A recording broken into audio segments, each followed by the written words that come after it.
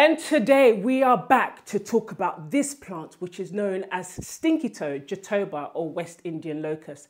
The Latin name for this plant is Hymenaea courbaril. I'm going to put the spelling there because I always butcher these names. Now, why is it called stinky toe? Well, according to reports, this looks like somebody's toes. I'm assuming, judging by the look of this, it's somebody's big toe.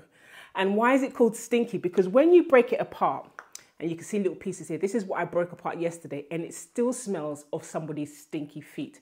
If you buy this fruit and you don't get that smell, then I don't know what you've gone and bought, or maybe it's rotten. But after 24 hours, it still smells like this. Now, before I go into like the content of it and its medicinal uses, just to let you know that the outer shell of this fruit is extremely thick and very hard. That if you want to break it apart to eat, you're going to have to use like a hammer, or in my case, I'm not saying for you to do this. I'm just giving you it, like, just letting you know how I managed to open mine because I didn't have a hammer. I had to use my kettlebells. Now, like I said before, do not go and hurt yourself using some gym instrument or heavy instrument to break apart this fruit and then come and blame me and said I did it. Don't follow what I did. Use the appropriate equipment to break it apart. I just wanted to let you know that it is a very hard shell.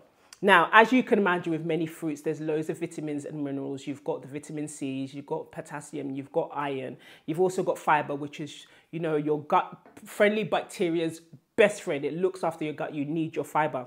When you open it, you're going to have this little bit in the middle like this. And this is the bit that you eat. Now, it has a very sweet taste. Now, if you've ever had velvet tamarind, it is very much like that velvety taste, that velvety texture, and it's sweet. So usually, traditionally, it's used in, like, you could put it in smoothies and so on. So like I said, it's got all the vitamins, it's got all the minerals. If you want, you can add it to your smoothies. Once you've eaten all the outer bit, what you can expect to see in the middle of it is this seed. I don't know if I could put it closer so that you could actually see the texture of it. Like, it's very like, I've had this for a little while, so it's not the freshest of the fresh, but you can see the texture that it's gone powdery on my finger. Now, how is it used medicinally? Now, it's known to be an antimicrobial, an antibacterial, and antifungal. It's also used to boost immunity and also for overall well-being. So you often find it added as part of wellness drinks in Southern America. But you use other parts of the plants as well. So the barks use the resin from the roots as well as the leaves. So the bark and the leaf in Panama, for example, is used for diabetes, more so the bark.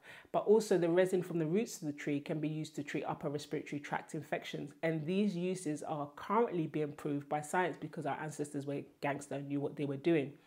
So if you want to learn more about plants and their medicinal uses around the world, don't forget to subscribe, like, share the video, and then explore other videos that I've done.